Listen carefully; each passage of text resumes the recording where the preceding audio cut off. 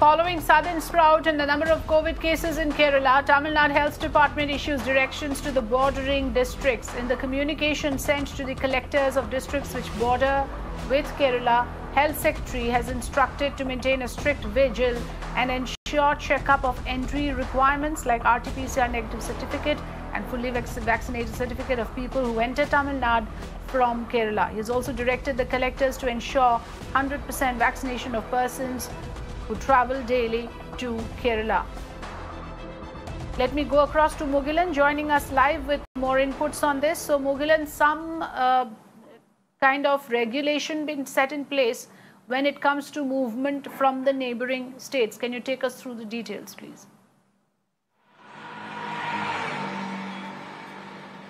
Definitely, now it is turning to be a cause of concern for the health department officials here in Tamil Nadu, as because of the rise in the number of cases in Kerala, because Tamil Nadu extensively shares border with Kerala. So now special attention is being given to the health department, given to the bordering districts. Yesterday there was a note which was sent by the health secretary to all the district collectors which shares border with Kerala, and all the district collectors has been instructed to maintain a strict vigil on the people who enter from Kerala, because already there are several SOPs in place. That is, anyone who coming from Kerala has to come with the RTPCR negative certificate or fully vaccinated certificate.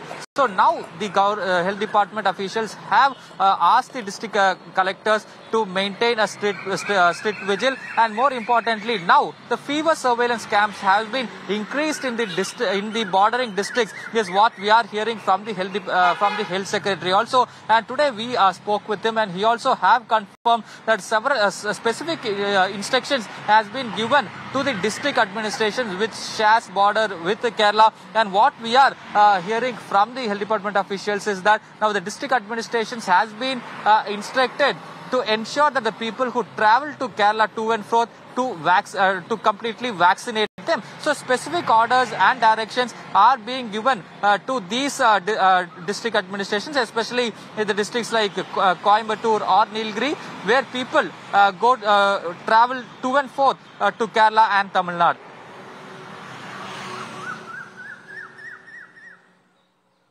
Right.